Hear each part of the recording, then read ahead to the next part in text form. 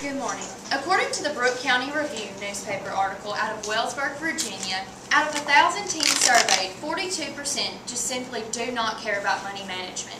I see that as a problem. As a part of the future generation, we need to make budgeting a habit to ensure our financial success. I've learned a lot about budgeting through family-owned businesses and further research due to this project.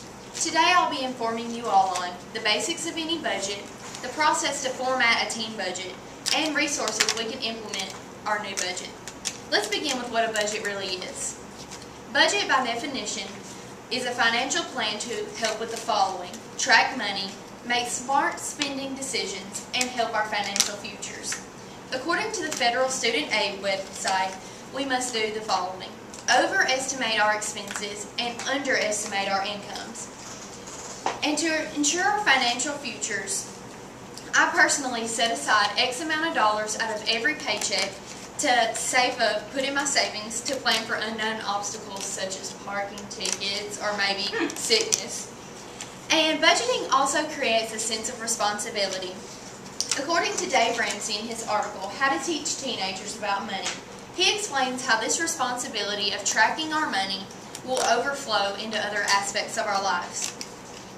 Now that we have covered the basics of a budget, let's move on to how to format a budget.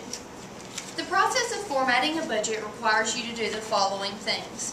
According to 10 Budgeting Tips, the web article, we need to determine our wants and our needs. And I thought this was a really cool factor.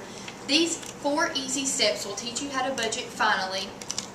Talks about the latte factor, and I see that you have a coffee right there, and I drink coffee just about every single day, and eventually that $3 to $4 every single day will add up, and it could be detrimental to our future wealth. I'm not trying to knock you, I promise. When it comes to thinking of a new process, organization is key, and we also need to create a routine that helps with our personality.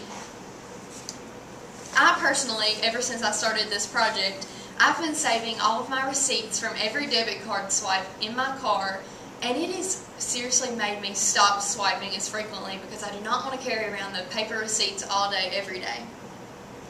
Also, with creating a budget, we need to narrow down what must come out every single month.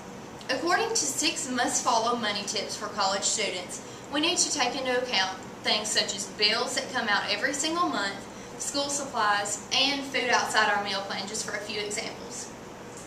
And like I alluded to earlier, we need to plan for emergencies. I put aside X amount of dollars every single pay period to help with unexpected situations. Since we now know what to include in our budget, let me explain several resources we can obtain to track our new budget. Budget resources can be found just about anywhere with a quick Google search. For the more traditional budget format, you can use an Excel sheet. Many of your parents may use a checkbook register when it comes to tracking their money, and an Excel sheet is just a step above that, and it may help for the swipe-happy person. I personally use a mobile app called Mint.com, and it tracks all of my bank accounts in one place, and it gives me pie charts to explain what I've been spending too much on. The other day it told me I've been spending too much money shopping, so I've been trying to cut back a little bit. So in conclusion, budgeting can help our financial futures. Today I've discussed the basics of any budget, the process to format a budget, especially for us teen students, and resources we can use to implement our new budget. This is a great habit to begin now to ensure our financial futures. Thank you.